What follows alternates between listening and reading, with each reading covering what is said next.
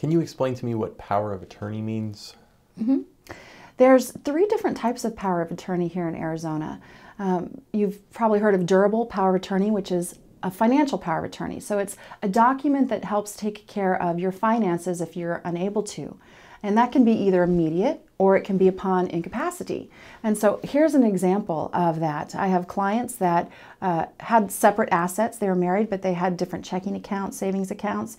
And what if one of them was in an accident and they needed to get into husband's savings account while he's in the hospital? Well, if wife had an immediate power of attorney, she'd be able to do that. So that's a financial power of attorney.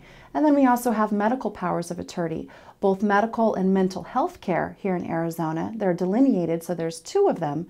So we actually have a healthcare power of attorney who would be able to make medical decisions for you if you were unable to, over your medical needs, and then also over your mental health medical care issues as well. So there's really three types here that we prepare here in Arizona.